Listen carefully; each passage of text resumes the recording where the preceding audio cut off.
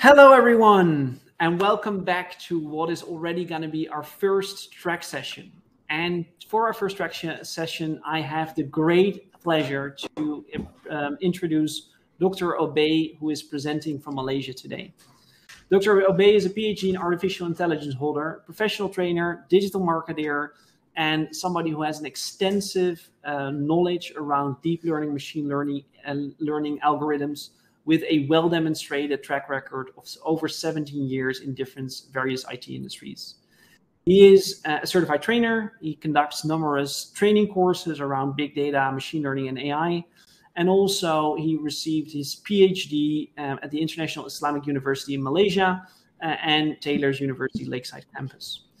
Today, Dr. Obay is going to join us to explore the intersection of big data and the metaverse. So a completely interesting and actual topic. And I'm actually personally very much looking forward to learning around that relationship and seeing how that is going to change the world as well. Dr. Obay, it's a great pleasure to have you with us during Big Data Days. Welcome. Thank you. Thank you so much. Thanks for introducing me. And it's really a pleasure and honor to be with you again. This is my second year with Big Data Days. I participated last year. It was about artificial intelligence and machine learning. And this year is going to be about the big data and the metaverse, which is the intersection between big data and metaverse. We are going to talk about kind of awareness. We are going to go through the introduction about the big data. Working as a trainer, I always have this question: what is big data? And company always asking whether the data that they have is considered as a big data or not. So I'm going to go into detail about the understanding of the big data. And then as long as we have the big data, then we have to know what is the big data infrastructure and how companies, they have to build an infrastructure to work on their data. And then we will look at the connection or the intersection between artificial intelligence and big data.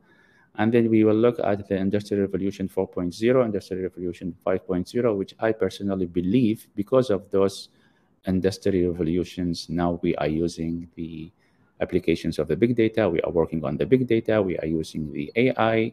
And in the future, I believe we are moving to the metaverse. Metaverse is going to be something to do daily. Metaverse is going to be like the new technology to come to work with. Still need more time. We believe the metaverse is going to be started like to use it in our daily routine by 2026. Some of the statistics say by 2030, metaverse could be like on high demand, like how AI on high demand currently. Then we will look at the understanding of the metaverse market map, which are about the companies now they are using the metaverse. Then we will look at the challenges and opportunities for the big data and the metaverse. And then we will end up by the intersection among all. So thank you so much for having me. And I would like also to welcome all the participants. It's really a pleasure and honor for me again to be among all of the presenters and all of the audience. Okay, all right. So first of all, what is the big data? I have been working as a trainer for the last 3 to 4 years. I have trained more than 3,000 people in the field of the big data, artificial intelligence, to work as data scientists, to work as data analyst. So always they ask me, what is the big data, or what is the definition of the big data? So if we search in the books of the big data, if we search and even online, if we look at the vlogs, if we look at the blogs, I don't think we have a definite definition of the big data. Big data, it is all about the facts. And those facts, what make the data that we have to be considered as a big data. And when it comes to the fact of the big data, it is quite also vary from one book to another. It's quite vary from one blog to another. Some, they say big data is the data that comes with the 3 V's. We call them the V's of the big data, which are the facts of the data to be a big data. Some others, they say the big data is the data that comes with those 5 V's. So I'm going to share with you what are those V's about. And based on my personal practice on the big data, I also provide consultants. I also work on the data of the companies to provide them models, solutions. So I'm going to share with you the definition of the big data, or the understanding of the big data based on our practice, based on the practical part. Okay, so talking about those V's, so let's look at the V's of the big data. Let's look at those 5 V's. So the first V of the big data is considered as the volume, which is the size of the data. All right, now the size of the data, I don't think we can handle it manually. Even we as individuals, if we look at the data that we receive every day, is considered as a huge amount. We cannot handle the data manually, or we cannot like even remember what did we receive through our mobile device like 3 or 4 days ago, because of the huge amount of data that we're receiving. And we are talking about ourselves as individuals. So what about companies? What about business? What about private sector, government sector, and so on? So this is the first one, which is the volume. So if the data that you are working on, or the data that you have, it comes with this V, so we can consider as this is one of the factors of the data that you have to be a big data. The second one, which is the velocity. Velocity is about the speed that data accumulated. Data accumulated now in a very high speed. And if you look at our surround, like nowadays, every device that we have generating data, every device that we have accumulating data, our cars generating data, our watches generating data, even currently the appliances at our house is also generating data. So it's like data is everywhere, and every device that we use generating data. So that's why the data accumulated in a very high speed time. The third V, it is the veracity. Veracity, it is about the quality of the data. All right, it is about how good is the data that we have. There's another term also comes with the big data, which is the good data. So good data is considered as the big data is considered as a part of the big data, which is the data that is good to get insights from. Not all the data that we have, it is considered as good to get insights, to get solutions, to get value from that data. So that's why sometimes we remove the data. Sometimes we neglect some of the data to focus on the data that it is related to the purpose that we are working on, to get those insights, or to solve the problems, or to make recommendations. The fourth value of the data, it is the fourth V of the data is considered as a value. Value, it is about can we generate value, or can we get a value from the data that we have? Value can be turning that data to generate money. We can turn it into money, like how companies and businesses, they are trying to improve their profit by improving their sales and so on. And at the same time, value is considered as the services that we can get from the data, improving the infrastructure of the countries by using that data, improving, for example, the healthcare system, improving the education system, improving other infrastructure of the country based on working on the data. So that's why now governments are working on the data. Governments now even allocating a part of the annual budget to invest in the big data, because currently improving the infrastructure of the country, cannot be improved without working on the big data, without investing in the big data. Talking about the infrastructure, like a few years ago, we used to talk about buildings, universities, hospitals, highways, trains. Everything is related to construction. Currently, to improve the infrastructure of the country, we need to work on the big data, and government, they need to be aware of the big data, and this is worldwide, and they have to invest in the big data to improve the infrastructure of the country. All right, and then the fifth V, it is considered as the variety. Variety, it is about the formats of the data that we have.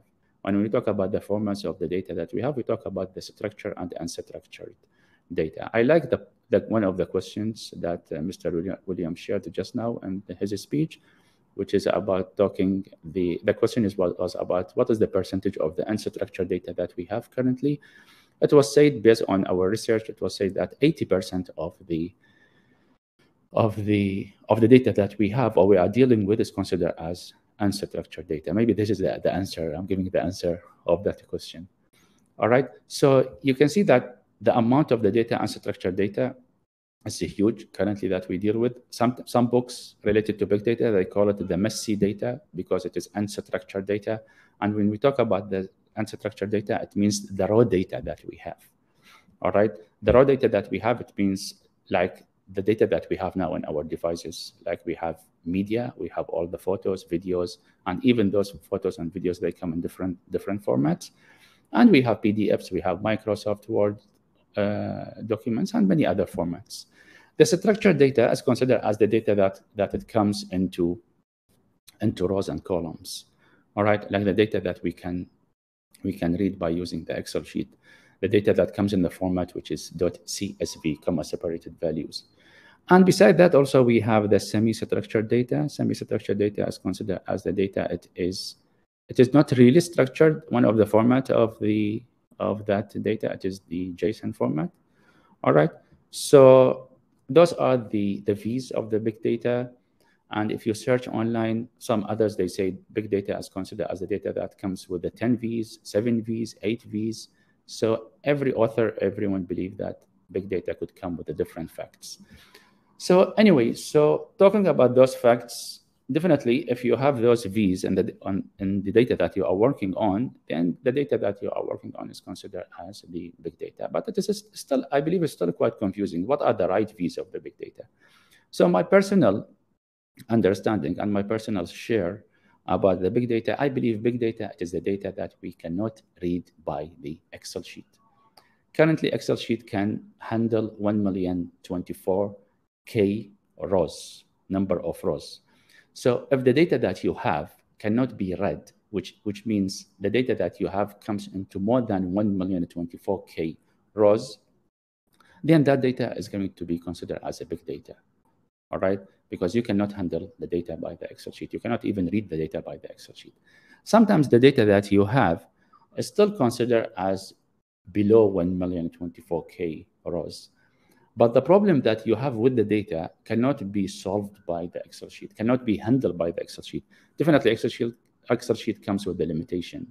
All right, so if Excel sheet couldn't solve the problems that you have with the data that you are working on, then that data is going to be considered as a big data. This is based on our practice, based on the practical part working on the data. And at the same time, definitely any unstructured data is going to be considered as a big data, because we need to structure the data. We need to find a way to have the data to be into rows and columns. And currently, it is very normal to deal with millions. Sometimes we deal with the billions of rows. We deal with the company for the e-commerce. Those, they have e-commerce sites. We have millions, sometimes billions of records related to the customer, related to their products, related to their it's easy to have 1 billion row if they are running a business for the last 5 years. Okay, so this is the real understanding of the big data. I hope it is clear. And then the question is, so as long as we have this huge amount of the big data, and we have, let's say we have this huge amount of the rows of the data, or we have this huge amount of the data generated every day. So how we are going to deal with the data? And as long as just now we said 80% of the data that we have is considered as a messy data, right? So we need to find a way to structure that data, all right? And then after structuring the data, definitely we need to find a way to archive the data. And after archiving the data, definitely companies, they want to analyze the data to get those insights from the data. And after analyzing the data, they want to build models to forecast, maybe to forecast things, to see what is going to be their profit, what is going to be their sales. At the same time, they want to use that analysis to maybe to build a marketing campaign and many other purposes. All right. So I think we are living in the era, I can say we are living in the era of the cloud.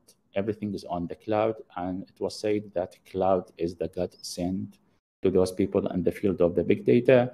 So our recommendation and our best advice for companies, for even a startup, when they are going to start working on the data, they can use those cloud services.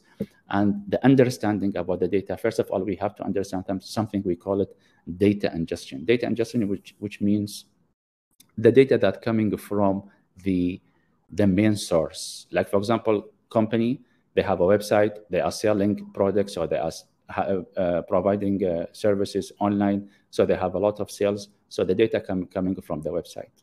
All right. Manufacturers, their data coming from their machines. Banks, their data coming from all the customers. So all of that data is considered as a raw data. So we need to build an infrastructure to collect the data from those sources. And then after collecting the data, we need to find a way to archive the data. And archiving the data, it is not only about to have a space, to have a safe space to archive the data. We need also to structure the data, because without structuring the data, we cannot work on the data. Most of our tools, most of our analysis, the programming language, the algorithms, working with the structured data. And structured data, it means the data that coming into rows and columns. Okay, so the second part of the infrastructure, definitely we need to use whatever tools available currently to structure the data. And then after that, we can move on to something we call it data lake or data warehousing. So to archive the data in the structured way, and companies, they can start working on analyzing the data whenever they need. It doesn't mean they have to do it daily. Some companies, they do it monthly, they do it every 6 months, based on their data flow, based on the amount of the data that you have daily. And then after that, definitely they can build models, and those models is going to be based on all the algorithms that we have. We are going to talk about it in the next slide, with the help of the AI domains to work on the data to build those models. All right. Talking about the clouds, there are many services currently available, like the one that by Microsoft Azure, the one by AWS, the Google Cloud Platform, and many other providers. We believe this is the best way, and this can be also for the security reason. It is a better.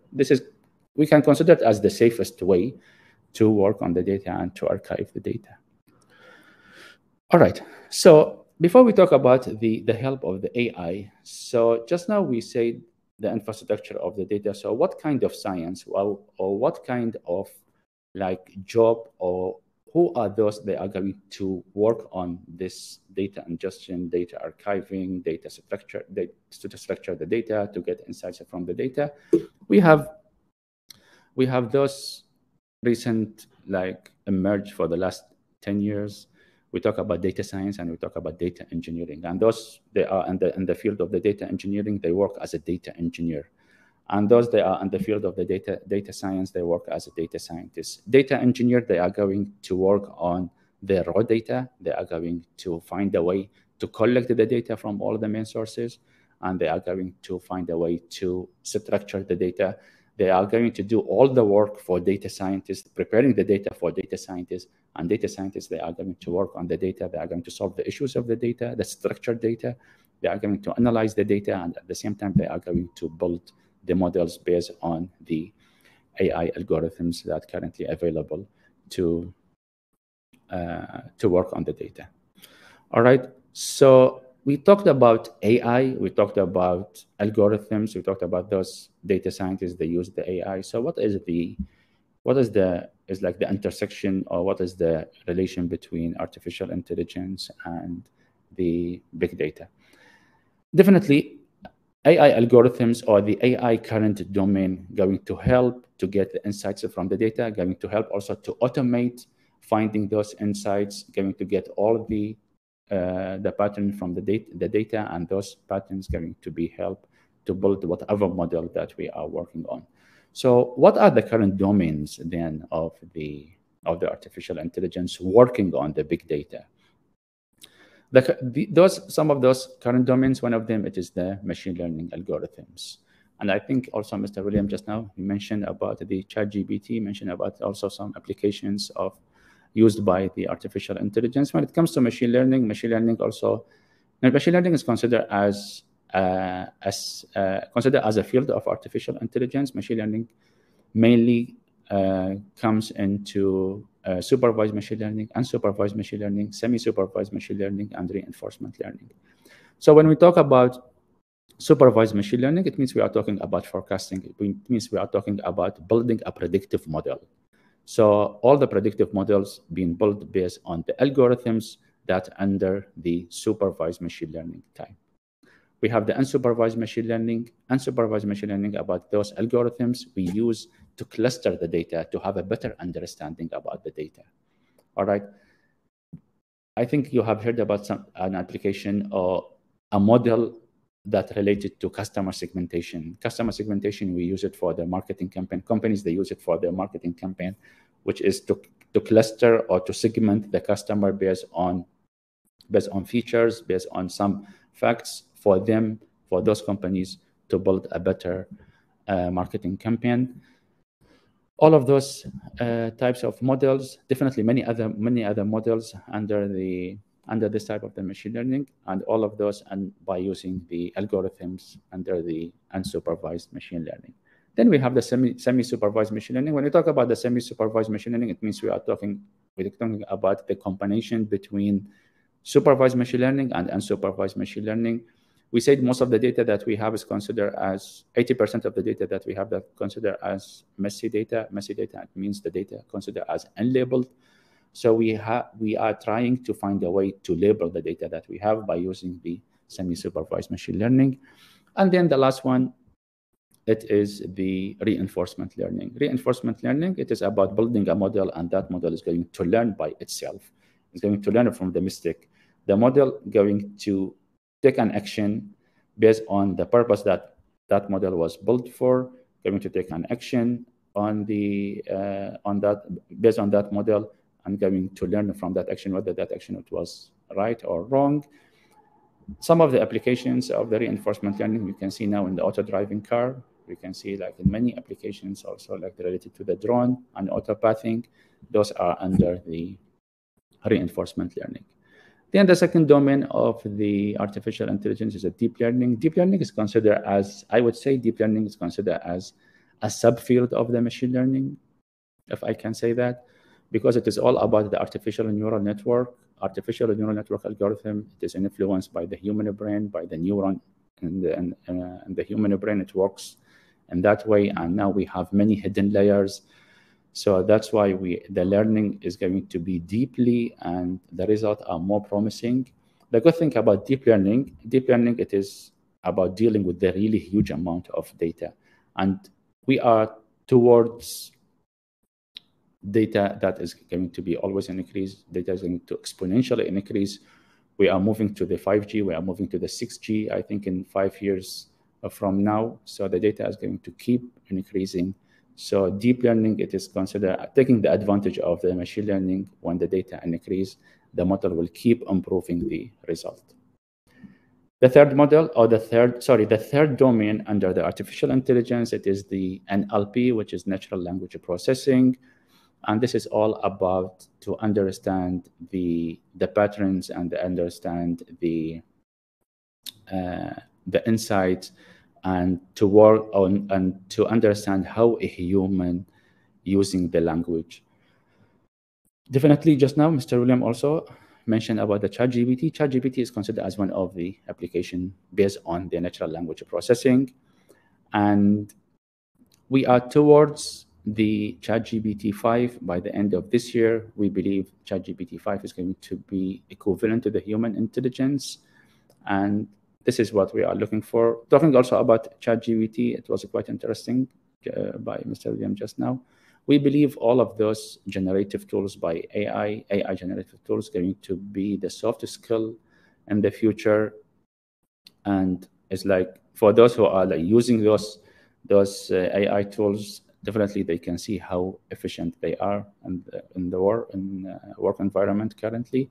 And for those who still didn't use those AI tools, in the future, definitely they need to use it, and they are going to be forced to use it to work more efficient.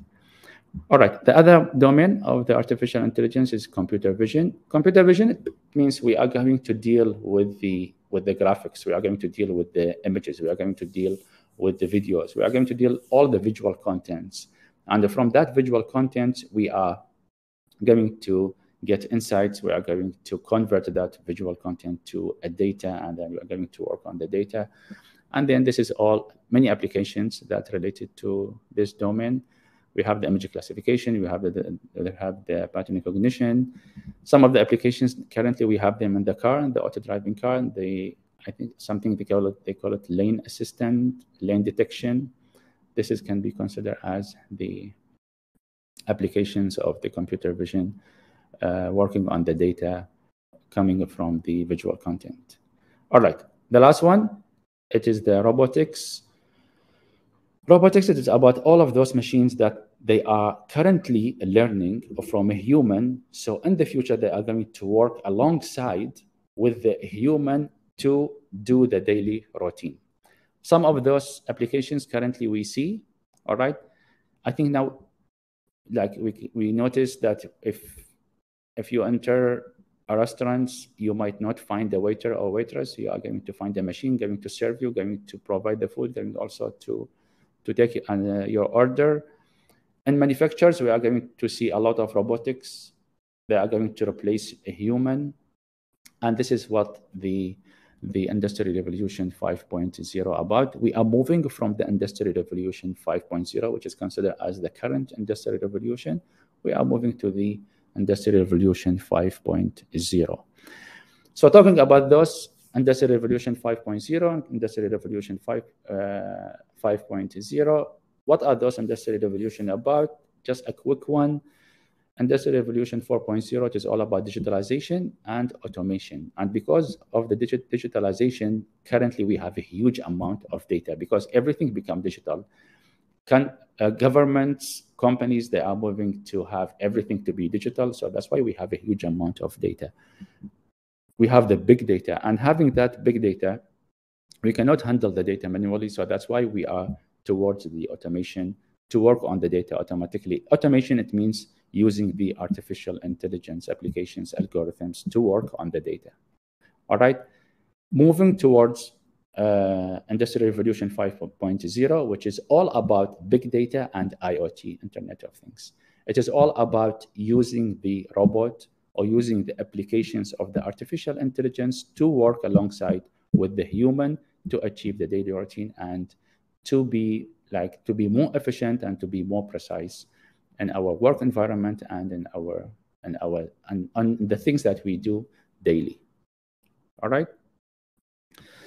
So then that is about the artificial intelligence, that's about the big data. Then a little bit we are going to go to the future, which is talking about the metaverse.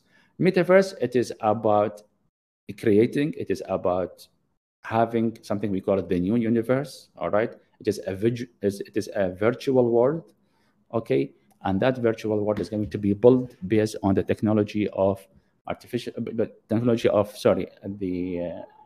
augmented reality, the virtual reality, with the help of the machine learning, artificial intelligence, deep learning, computer programming language, and big data to create that new virtual world, which we call it the new universe. And we believe metaverse is going to be the next generation of the interaction. First of all, like what is going to make the metaverse successful, or how sure we are that we are going to use the metaverse, or the technology of the metaverse is going to be successful and is going to be on demand in the future. If we look at ourselves currently, I don't think we are interested in text. If we have a message, if we have a class, or if we have to learn by reading, by using text, I don't think we are going to be interested comparing if we look at the graphics. If we look at images, we are going to be more interested to continue reading, or we are going to be more interested to learn from that graphics. If we are going to have a video, then we are going to be more even interested to listen to the video or to learn through those graphics, either images or videos. So what about if we are going to have a platform, or if we are going to have an environment that we not only are going to look at as a graphics, but we can also interact. All right, Metaverse is going to provide us that virtual world, and that virtual world, it's all about unique graphics, interesting graphics, and then we can also interact with that environment. We are going to have the devices going to help us to interact in that environment. So that's why we call Metaverse, it is the next generation of interaction.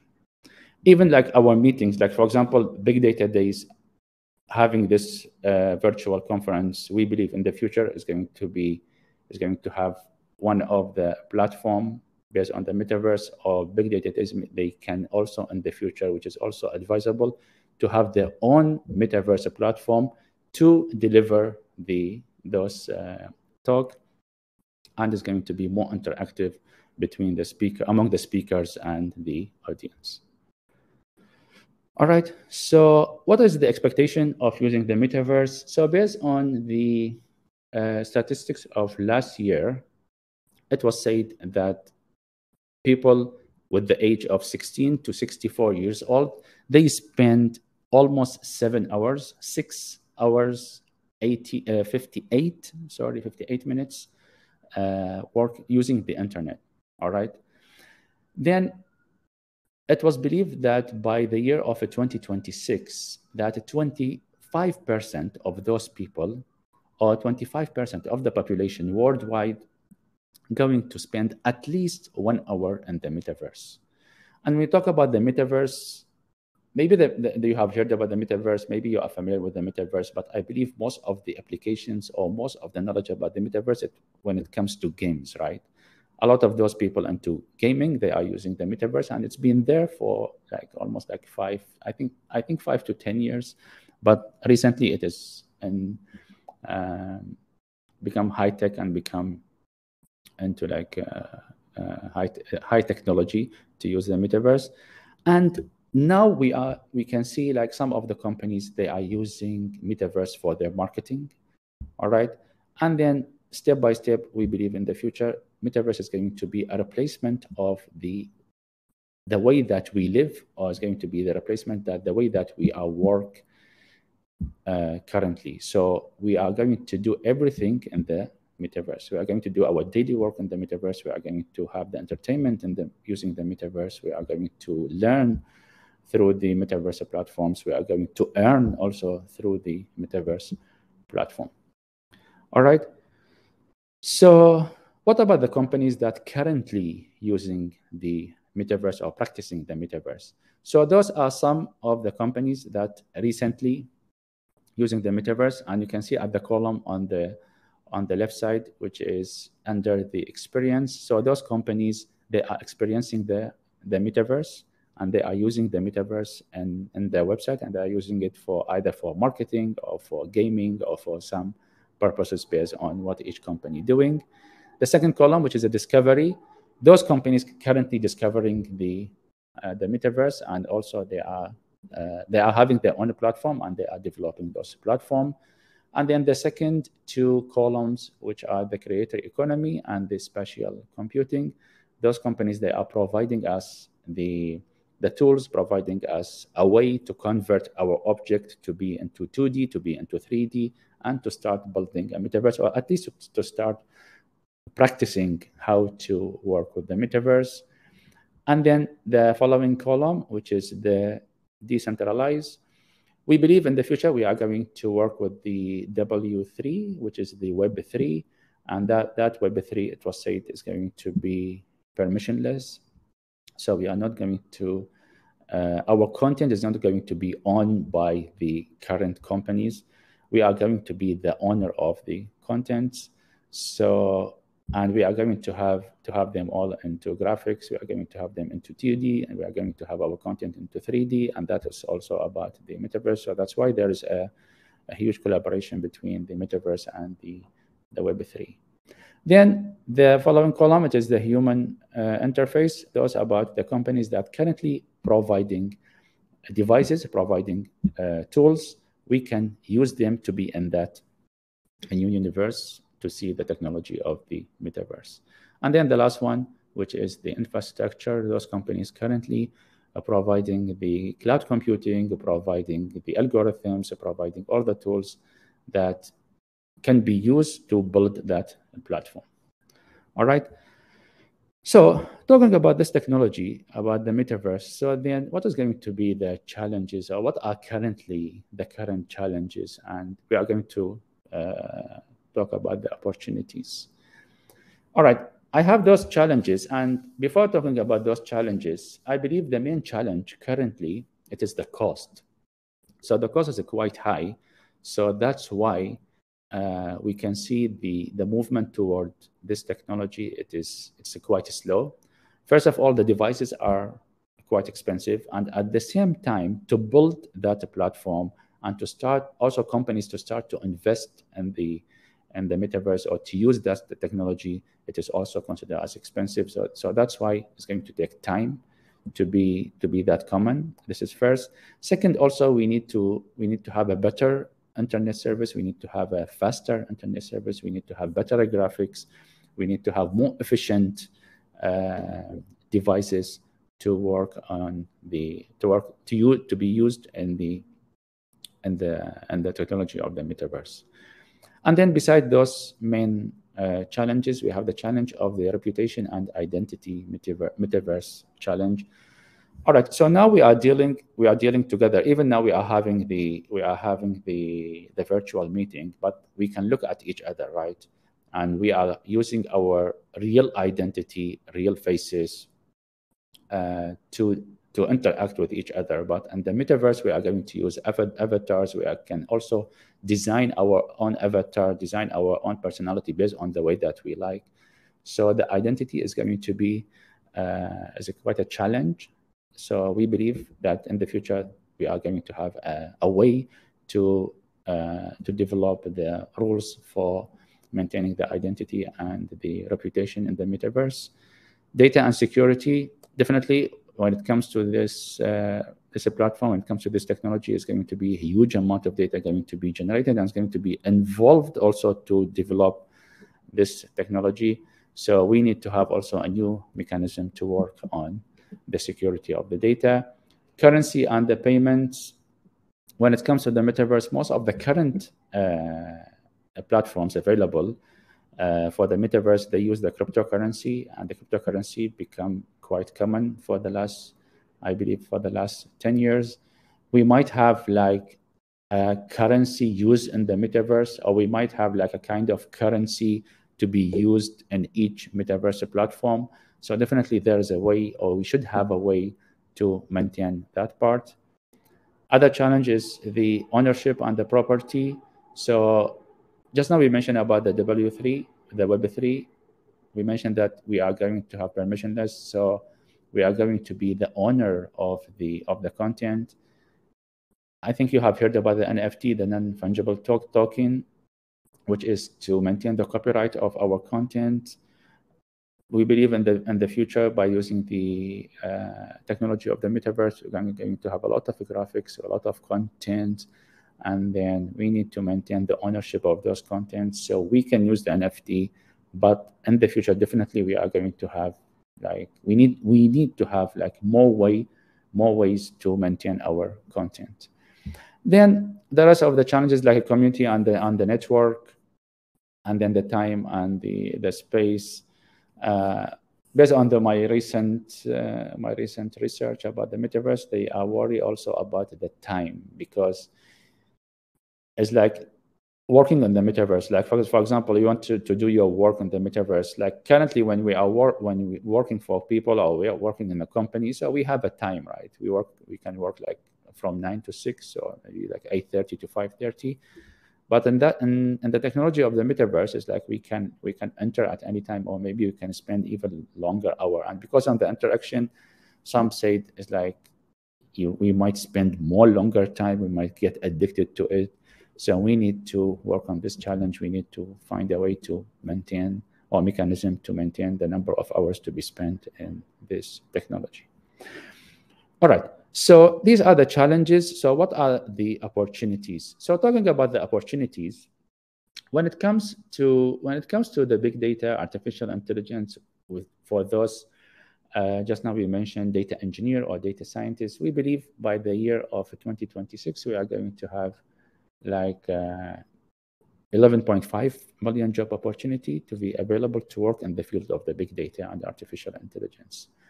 While in the 2026, we are going to have only 25% of the population to start into big data. They are working only on data scientists, but people into metaverse, they can do whatever they are doing currently, all right, in their daily routine, they can do it in the metaverse. So we believe, definitely there's no statistic so far about the number of jobs going to be generated by the metaverse, but we believe the number of the jobs is going to be much more than this number, than 11.5 million. And as I mentioned to you, by the year 2026, we can see like a lot of applications going to be available in this technology. And towards 2030, we believe is going to be more common to be used in our daily routine. All right. So before we end, what is the intersection then among the artificial intelligence, big data, and the metaverse? So even the definition of the metaverse, it is all about to use all of this technology, to use the big data, to use artificial intelligence, machine learning, deep learning, computer programming language, computer vision, to create that data platform, which is the metaverse platform. And then these are some of the intersection, which is the intelligent avatar. AI is going to work on the graphics and generating that avatar, personalization, which is all the sentiment analysis and understanding those people and the metaverse platform, natural language processing, and NLP, which is the one that we mentioned just now. AI, we are using that AI domain to work on the data. Then in the metaverse is going to be based on the communication between those people and the metaverse, object recognition, content creation, an autonomous agent, and analytics and optimization. I think currently all of those AI tools, AI generative tools, they are involving in all of these technology. They are still quite new, especially when it comes to graphics and contents. And we believe in the coming few years, we are going to see more better models, and we are going to see more accurate and more interesting models. All right. So I believe we are towards to end. Then I'm going to share with you a video, and this video, please allow me to share it with you. It's only for 2 minutes. This is one of the people that using currently the metaverse. It was said that whatever we cannot do in real life, we can do it in the metaverse. And it was said also, whatever you can imagine, you can do in the metaverse. So when it comes to the metaverse technology, there is no limitation. But whatever is our imagination about can be done in the metaverse. All right. So I'm going to leave you in the video.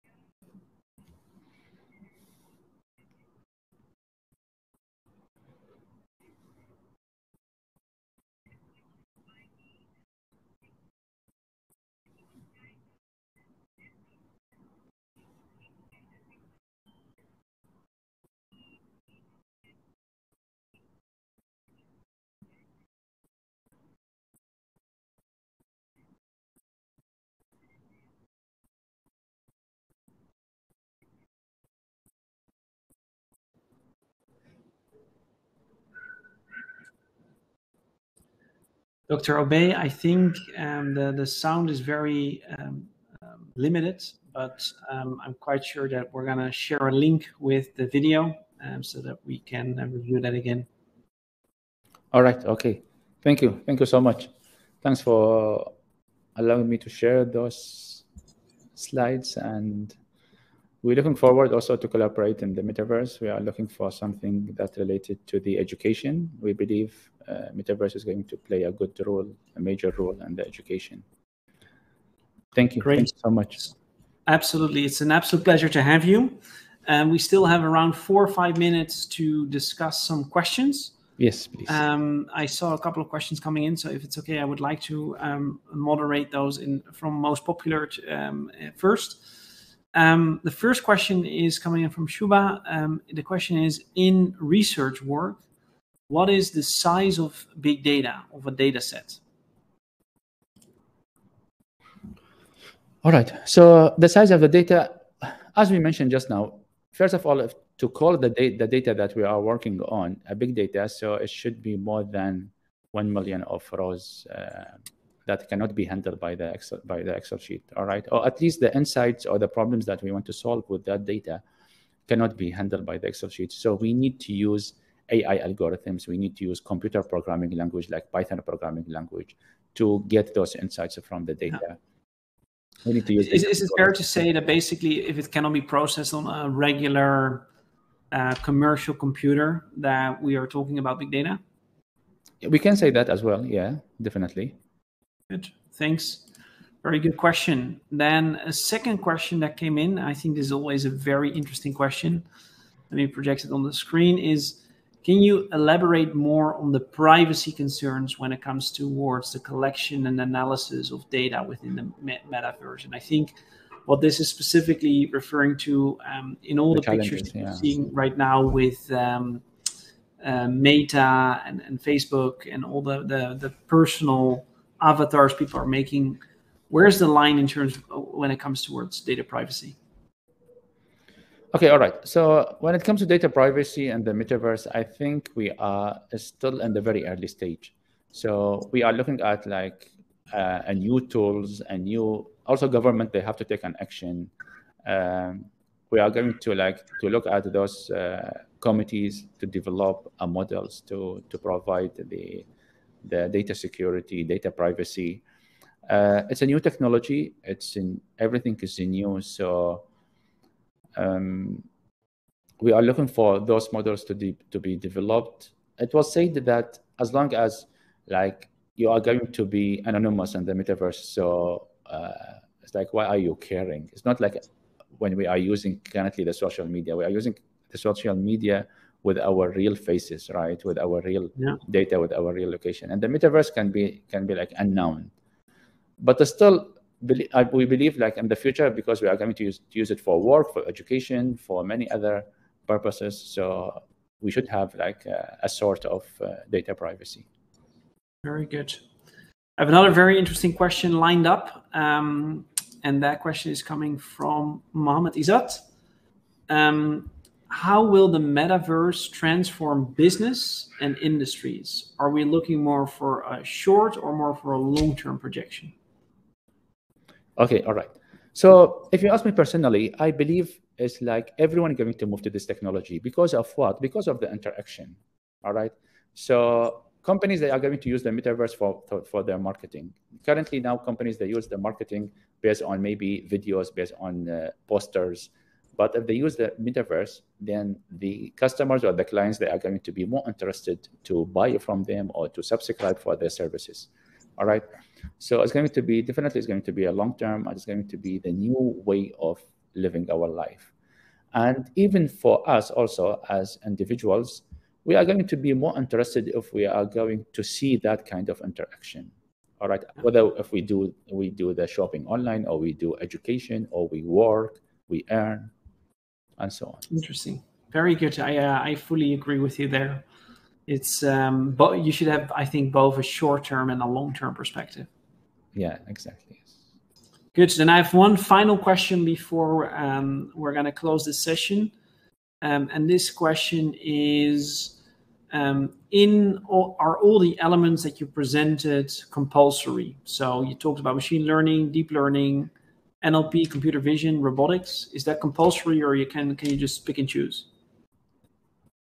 You mean to build the metaverse? Yeah. I definitely, yeah. I think they are going to work together. Yeah, all of them, they are going to work together to build the data platform. There are many platforms currently available, but looking at the graphics, looking at the quality, they are still in the early stage. So we believe we need like more work. We need more of those generative tools. AI going to play the major role, and using the data that currently that we have to generate those graphics and to make that platform to be more interesting and more like interactive. So Great. you will enjoy using it. Thanks for sharing your insights, Dr. Obay. I personally thought this was a very, very interesting session. Thank you. For me, it's always kind of conceptual to make sure that you can get towards the metaverse from the big data algorithms that I'm typically used with. So that was very clarifying in terms of that. So thank you so much for contributing your time and your energy again towards big data days. It's a real pleasure to have you. Thank you. Thank you. Thanks for having me. Absolutely. So the next speakers are already waiting backstage. We have an almost impossible choice to make for the next hour, where we have two tracks. I will be hosting the track from William from the Apache Software Foundation, who's going to talk about modern ETLT and orchestration architecture in DataOps. And on the other side, we have Paul Colmer from AWS, who is going to give a practical hands-on workshop around starting with generative AI. As I said, it's always an impossible choice to make, but look which topic is more in line with your experience and more in line with your interests. We're going to close this session for now. Thank you once again, Dr. Obay, for sharing your thought leadership. And I will see you back in 7 minutes for the next sessions at Big Data Days. All right. Thanks. Bye-bye.